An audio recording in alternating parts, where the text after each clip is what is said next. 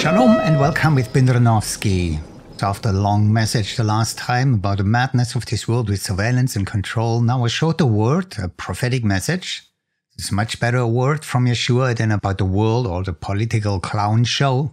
It came to me on day 26 in the 7th month of the secular year 2024 around noon, 12 o'clock or so. Some of it is metaphorical or symbolic, others a little bit more direct. So I asked you to pray before listening or reading that the Holy Spirit will lead you through all of it in wisdom and understanding. So I jump now into it and I'm reading. One day, yes, one day I will arrive, I will come.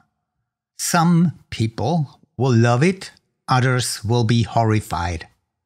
But there is still a group with different groups left aside.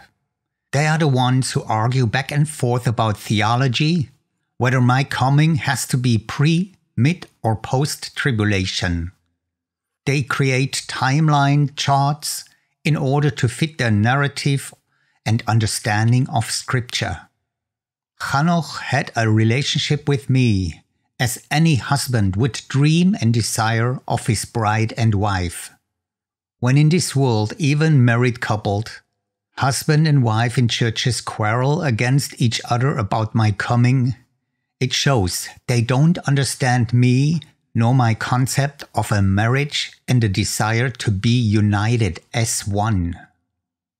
Whether they believe in pre, mid, or post, how far are they away from being a person with a relationship I desire from someone who claims to love me? Keeping my commandments is only one portion of the mirror that shows how deep you truly love me. Spending time with me is another portion. Love your neighbor is another facet.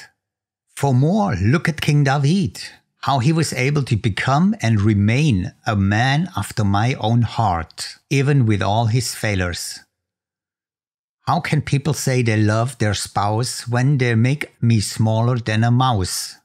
When my bride finally comes to maturity in faith and in love like Hanoch, do you think it matters to me if your tribulation or rapture or non-rapture theology is right or wrong? If your wife loves you as much as Hanoch loved me, would you let her walk through a world of insanity and horror with daily nightmares? Especially if you would have the power and authority to keep her from any harm?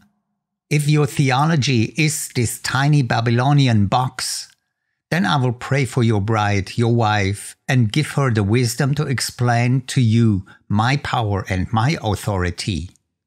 Sadly, many of you have a wife that loves you as Jezebel loved Ahab. It might confuse you to know what to do with her. But as Ahab in his lethargy, you need to repent and fear me, so you will gain a heart of wisdom and knowledge. Without it, you will just let her do what she likes and wants. Ahab was a man who did not know his calling, nor his power and authority. So Jezebel took over with ease, and the results of both is written in the scrolls. Many men do better to dwell in the corner of the house, as the constant dripping roof don't wear away the stone of icy cold hearts, but only fill up water in buckets that are full of holes. Useless discussions about nothing lead to a vacuum of vanity.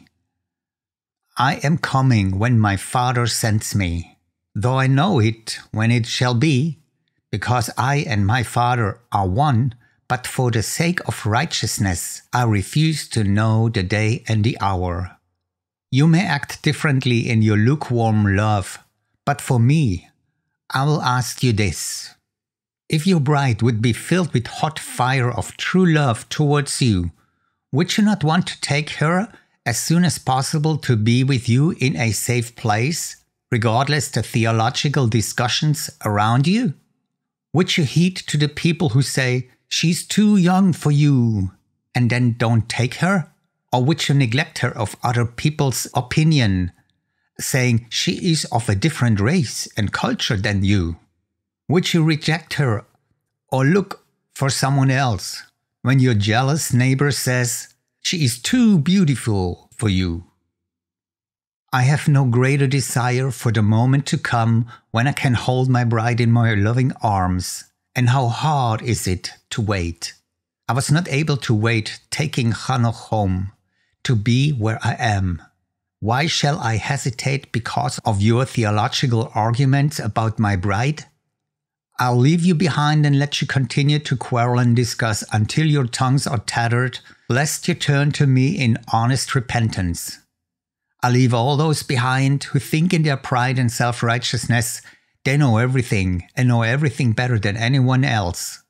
Even the prostitute and the drug addict who repents without a clue of theology, I will pick before you, O hypocrites in church pews, and all the proud I see only from afar. My arm is not too short to save. Those few in this world who have found a precious wife, a virtuous woman, know she might have some flaws, as this fallen world caused endless possibilities to leave marks and wounds in hearts, souls, and minds. I know my bride and see of what is dirt from the enemy at the surface, which can be washed away with ease, and what is pride, selfishness, and rebellion inside the hearts that needs a deep surgery in the coming refining fire. To wash dirt from the surface is a simple, very quick cleansing, yet an important one to snatch her out right in time before the trial that is about to come upon the entire world. One day, yes, one day very soon, you shall see and know where you stand yourself. Your heart will testify if you will love it or be horrified. Not as soon as some claim, but not that late as others think. Time is running fast, and the speed of time increases as knowledge and lawlessness increase. Time will not tell. I tell the time what to do. You can't see time, and yet time is running before you.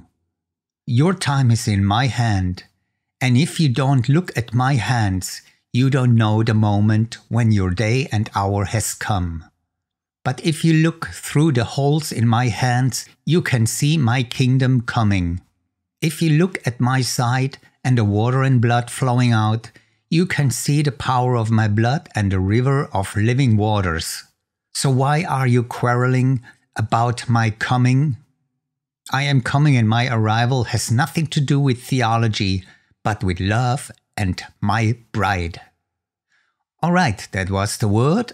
Not that long. I'll leave it up to you to pray and make yourself ready for the day and hour when Yeshua will return. May he will arrive into the hearts of many prostitutes and drug addicts.